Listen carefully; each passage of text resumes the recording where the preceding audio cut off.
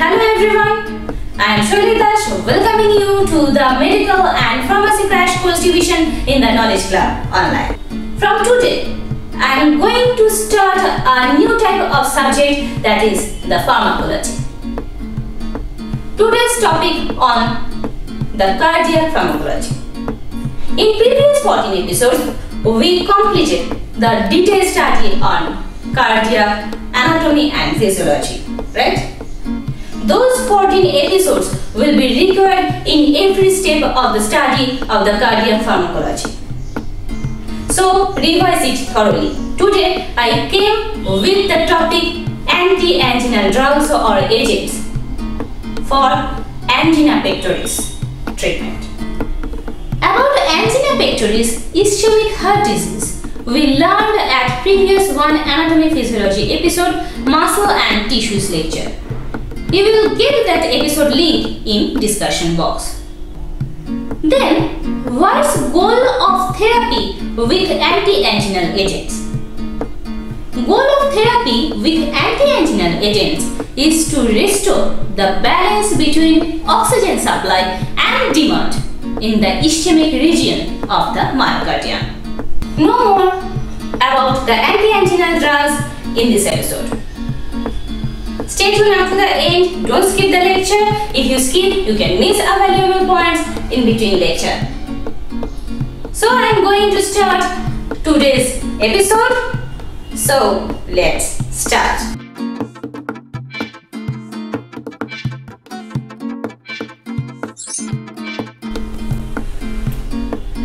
Ischemic heart disease is one of the most common cardiovascular diseases in developed countries. And angina pectoris is the most common condition involving tissue ischemia in which vasodilator drugs are used. The name angina pectoris denotes chest pain caused by accumulation of metabolites resulting from myocardial ischemia. By far, the most common cause of angina is atheromatous obstruction of the large coronary vessels, coronary artery disease or CAD. Inadequate blood flow in the presence of CAD results in effort angina, also known as classic angina. Diagnosis is usually made on the basis of the history and stress testing. However, transient spasm of localized portions of these vessels, usually associated with underlying atheromas, can also cause significant myocardial ischemia and pain, vasoplastic and variant angina. Vasoplastic angina is also called prinzmetal angina. Diagnosis is made on the basis of the history. The primary cause of angina pectoris is an imbalance between the oxygen requirement of the heart and the oxygen supplied to it via the coronary vessel. In effort angina, the imbalance occurs when the myocardial oxygen requirement increases, especially during exercise, and coronary blood flow does not increase proportionately. The resulting ischemia with accumulation of acidic metabolites usually leads to pain. In fact, coronary flow reserve is frequently impaired in such patients because of endothelial dysfunction, which results in impaired vasodilation. As a result, ischemia may even occur at a lower level of myocardial oxygen demand. In some individuals, the ischemia is not always accompanied by pain, resulting in silent or ambulatory ischemia. In variant angina, oxygen delivery decreases as a result of reversible coronary vasospasm, which also causes ischemia and pain. There are three types of angina present. Number 1, classic angina, which creates by exercise. Classic angina angina occurs when oxygen demand exceeds oxygen supply, usually because of diminished coronary flow. Number 2. Vasoplastic or prinzmetal or variant angina. Vasoplastic angina results from reversible coronary vasospasm that decreases oxygen supply and occurs at rest. Some individuals have mixed angina in which both exercise-induced and resting attack may occur. Number 3. Unstable angina and acute coronary syndrome is said to be present when episodes of angina occur at rest, and there is an increase in the severity, frequency and duration of chest pain in patients with previously stable angina. Unstable angina is caused by episodes of increased epicardial coronary artery resistance or small platelet clots occurring in the vicinity of an atherosclerotic plaque. In most cases, formation of labile partially occlusive thrombi at the site of fissured or ulcerated plaque is the mechanism for reduction in flow. In theory, the imbalance between oxygen delivery and myocardial oxygen demand can be corrected by decreasing oxygen demand or by increasing delivery, by increasing coronary flow, right? Then, what's the pathophysiology of angina? Determinants of myocardial oxygen demand, the effects of atrial blood pressure and venous pressure are mediated through their effects on myocardial wall stress. Determinants of coronary blood flow and myocardial oxygen supply resistance is determined mainly by intrinsic factors, including metabolic products and autonomic activity, and can be modified in normal coronary vessel by various pharmacologic agents. Damage to the endothelium or coronary vessel has been shown to alter their ability to dilate and to increase coronary vascular resistance. Determinants of vascular tone, peripheral, arterial and venous tone, smooth muscle tension, both play a role in determining myocardial wall stress. Now come to the classification of antianginal agents. The 3 drug groups traditionally used in angina. Number 1. Organic nitrates. Number 2. Calcium channel blocker. And number 3. The beta blockers.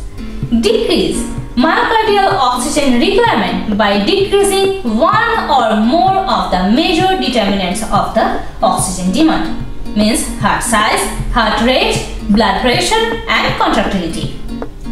In some patients, the nitrates and the calcium channel blockers may cause a redistribution of coronary flow and increase oxygen delivery to ischemic tissue. In variant angina, these 2 drugs groups also increase myocardial oxygen delivery by reversing coronary artery spasm. Except these 3 potassium channel opener and some miscellaneous agents can also help in angina treatment. Now come to the point, a general mechanism of actions of antianginal agents or vasodilators. The major types of vasodilators drugs may relax vascular smooth muscle in several ways. Number 1. Increasing CGMP. CGMP facilitates the dephosphorylation of myosin light chains, preventing the interaction of myosin with actin. Nitric oxide NO is an effective activator of the soluble guanylyl cyclase and acts mainly through this mechanism. Important molecular donors of nitric oxide include nitrochloride and the organic nitrates used in angina. Atherosclerotic disease may diminish endothelial anosynthesis, thus making the vascular smooth muscle more dependent upon exogenous source of NO. Number 2. Decreasing intracellular calcium. Calcium channel blockers predirectly cause vasodilation because they reduce intracellular calcium ion, a major modulator of the inactivation of myosin light chain kinase in smooth muscle. Beta blockers and calcium channel blockers also reduce calcium ion influx in cardiac muscle fiber, thereby reducing rate, contractility and oxygen requirement under most circumstances. Number 3. Stabilizing or preventing depolarization of the vascular smooth muscle cell membrane. The membrane potential of excitable cells is stabilized near the resting potential by increasing potassium permeability. cGMP may increase permeability of calcium ion activated potassium channels. Potassium channel openers such as minoxidil sulfate increase the permeability of potassium channels, probably ATP dependent potassium channels. Certain agents used elsewhere and under investigation in the United States, that is nicorandil, may act in part by this mechanism. Number 4. Increasing cAMP in vascular smooth muscle cells and increase in cAMP increases the rate of inactivation of myosin light chain kinase, the enzyme responsible for triggering the interaction of actin with myosin in these cells. This appears to be the mechanism of vasodilation caused by beta agonists. Drugs that are not used in angina because they cause too much cardiac stimulation, and by phenol-dopamine, a D1 agonist used in hypertensive emergencies. So let's starting the detailed pharmacological discussion on individual vasodilators.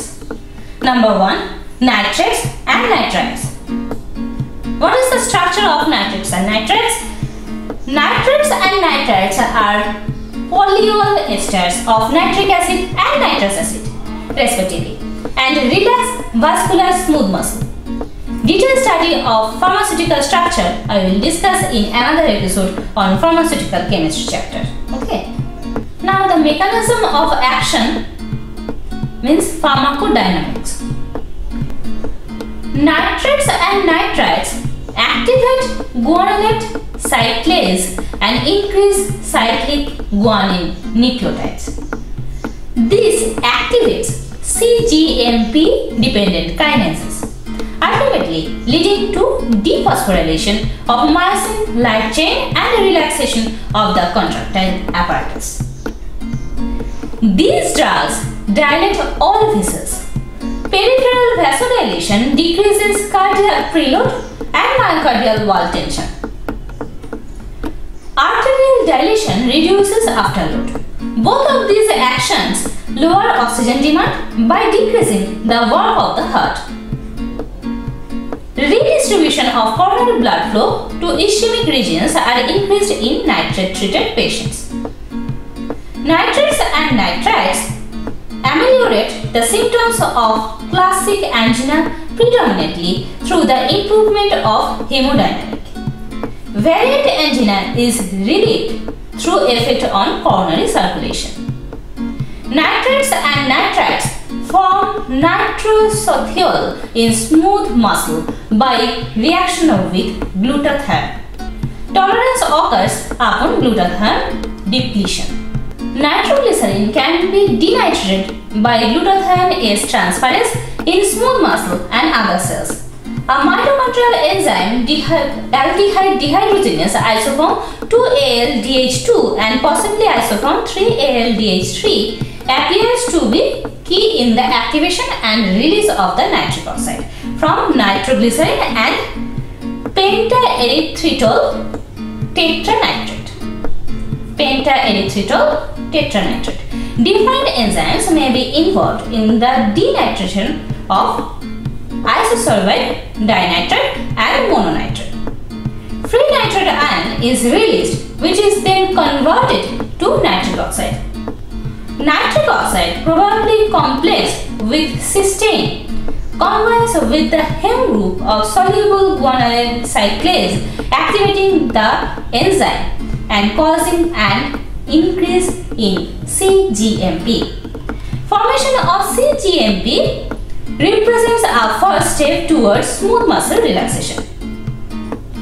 The production of prostaglandin E or prostacyclin PGL2 and membrane hyperpolarization may also be involved. Primary direct result of an effective dose of nitroglycerin is marked relaxation of veins with increased venous capacitance and decreased ventricular preload. Pulmonary vascular pressures and heart size are significantly reduced. In the absence of heart failure, cardiac output is reduced because venous capacitance is increased. Orthostatic hypotension may be marked and syncope can result. Dilation of large epicardial coronary arteries may improve oxygen delivery in the presence of eccentric atheroma or collateral vessels. Bioavailability of the drug or pharmacokinetics. These drugs have a large first-pass effect due to the presence of high-capacity organic nitrate reductase in the liver, which inactivates drugs. Nitrates have a T-half of less than 10 minutes. Number 1. The nitroglycerin. Nitroglycerin is preferably administered sublingually for rapid delivery and short duration. Sustained delivery systems are available and are used to maintain blood vessels. Aerosol, topical, intravenous and oral presentation are also available. Amyl nitrate is a volatile liquid that is inhaled. An unpleasant odor and inextensive cutaneous vasodilation render it less desirable than nitroglycerin. Number 3. Isosorbide dinitrate. Isosorbide dinitrate has active initial metabolites. This drug is administered orally or sublingually. It has better oral bioavailability and a longer half-life up to 1 hour than nitroglycerin. Timed release oral preparations are available with duration of action up to 12 hours. Isosorbide mononitrate has comparable actions with a longer plasma half-life. Therapeutic uses of nitrogen nitrates. Sublingual nitroglycerin is most often used for severe recurrent prinzmetal angina. Continuous infusion of slowly absorbed preparations of nitroglycerin, including the transdermal patch or derivatives with longer half-lives, have been used for unstable angina and for CHF in the presence of MI. Adverse effects of nitrogen nitrates. Nitrates and nitrites produce vasodilation, which can lead to orthostatic hypotension, reflex tachycardia, throbbing headache, may be dose limiting, blushing and a burning sensation. Continuous exposure may lead to tolerance. Large doses produce methemoglobinemia and cyanosis. Glaucoma, once thought to be a contraindication, does not worsen and nitrates can be used safely in the presence of increased intraocular pressure. Nitrates are contraindicated, however, if intracranial pressure is elevated. Clinical effect. The beneficial and deleterious effect of nitrate-induced vasodilation are nitrate effects in angina of F4, decreased venous return to the heart and the resulting reduction of intracardiac volume are important beneficial hemodynamic effects of nitrates. Arterial pressure also decreases. Decreased interventricular pressure and left ventricular volume are associated with decreased valve tension, Laplace relation and decreased myocardial oxygen requirement. In rare instances, a paradoxical increase in myocardial oxygen demand may occur as a result of excessive reflex tachycardia and increased contractility. Intracoronary, intravenous and sublingual nitrate administration consistently increases the caliber of the large epicardial coronary arteries except where blocked by concentric atheroma. Coronary arterial resistance tends to decrease, though to a lesser extent. However, nitrates administered by the usual systemic routes may decrease overall coronary blood flow and myocardial oxygen consumption. If cardiac output is reduced due to decreased venous return, the reduction in oxygen demand is the major mechanism for the relief of effort angina. Number 2. The nitrate effects in variant angina.